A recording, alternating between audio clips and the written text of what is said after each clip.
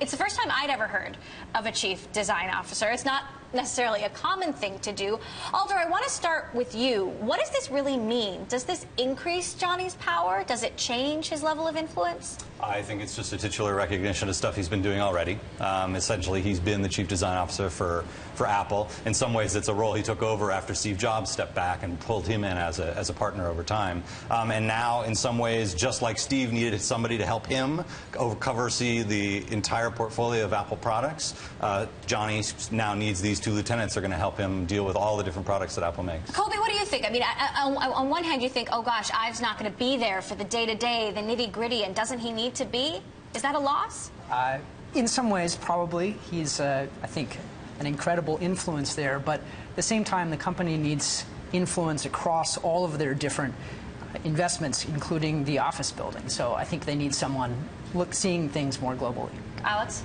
Well, Emily, I think investors should be paying attention to a move like this because, yes, his influence is going up. By the fact that the company is getting so much larger, you think about the influence of Apple on the world. Whether he got this new role or not, his influence is going up dramatically. And what we suspect at JMP Securities is that this is a stepping stone towards Apple coming out with a whole array of new Internet of Things type of products. He'll have the oversight to make sure those all harmonize with each other. Perhaps the most important one and the one we're looking forward to most is the Apple Car. Okay. Tell us about the Apple Car. What are you expecting? Well, it's very clear that Apple is hiring very seriously in this space, and you think about what Google is doing, what Tesla is doing, what all the major automobile manufacturers are doing. We're heading towards an autonomous driving world. They already have Maps, they have Siri, to have intelligent cloud with it, and they have the greatest industrial design mind in the world in Jony Ives. You put that all together with their low-cost manufacturing, and you've got a revolution in the making. So we think that's coming. We think it's a big deal. We think it's potentially a $1 trillion opportunity for Apple by 2020. And so, again, investors should be paying attention to this. I think it's more about, well, I'm not sure I agree about the autonomous car being the focus, but I definitely agree about this being an opportunity for Apple. If you look at car user interface these days, it's pretty miserable. And I think everyone at Apple is looking at that and saying we could do a much better job.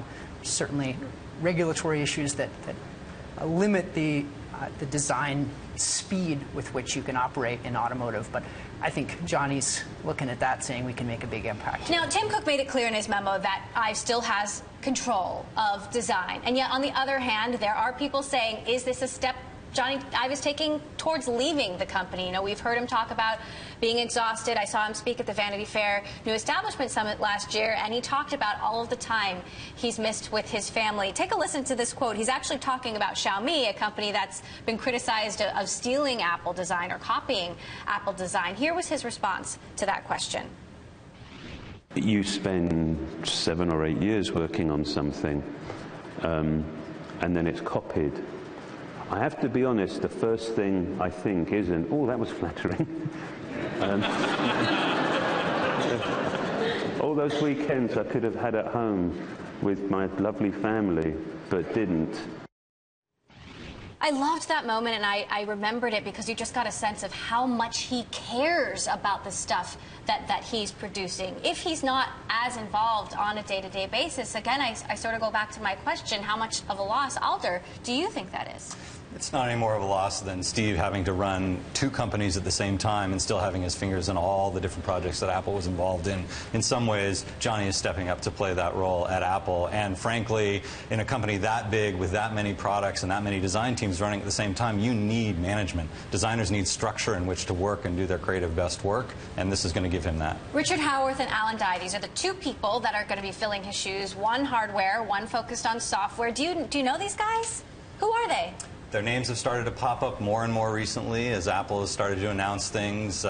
Richard in the context of the Apple Watch, and then more and more in the releases of the new iOS and OS X operating systems. You've seen Alan's name mentioned a couple times. Clearly, I think Apple has been bringing them a little bit more to the forefront with the anticipation of this announcement, and we'll see them play larger roles in the future. Expect both of them on the stage. And the good news is for Apple as an organization, new individuals, fresh ideas, getting a chance now to make their impact. And if you're right, and Jony is a bit fatigued. Think about this now in this new role that gives him a potentially greater potential to influence the world yet again. Again, I keep coming back to the car because that's such an enormous opportunity for Apple. But after revolutionizing the smartphone, reinventing the PC, now with the Apple Watch, this just gives him another chance, I would say, to be invigorated.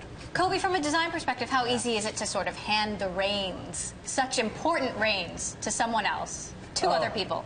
It is incredibly challenging as a designer. I think naturally Jony represents designers in that he's incredibly passionate about what he does and doesn't want to give up the control, because giving up control means potentially giving up a direction that he would want it to follow. But at the same time, it's kind of necessary. It's critical that that happens, and I agree with these guys. In order for Apple to operate across all the different things they want to do, he needs a larger role where he's touching everything. It seems like Jony Ive's signature has been to focus on simplicity to the extreme. Alder, do you think that will change? Oh, not at all. No, I mean, as you put it, he's just going to look for more projects with which to do that.